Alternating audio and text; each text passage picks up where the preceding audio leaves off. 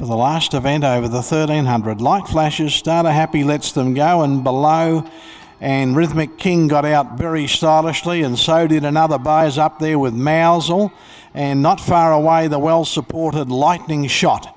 So Mousel just leads Lightning Shot, Another Bay, and Rhythmic King caught out 4 deep. He's going to have to go forward, and will do, and sit outside the leader.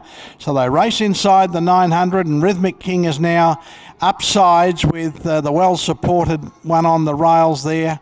I can't think of the horse's name for the life of me. It's Lightning Shot.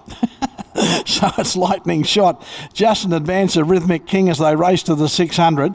They're about 2.5 in front of No Hesitation, a half length away Mousel, fourth the outside, a length and a half Another Bay.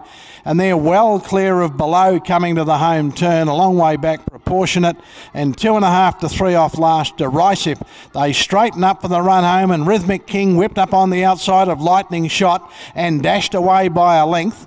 They're clear of No Hesitation, Another Bay down the outside with Mousel, but it's Rhythmic King, 150 to go. Young Kobe Jennings looking for his first winner, and this is it, lad. Home he goes, Rhythmic King by 2 lengths. Second, Lightning Shot. Third, No Hesitation. And then a break below, who's probably run fourth in advance of Mousel, Another Bay, Derisive,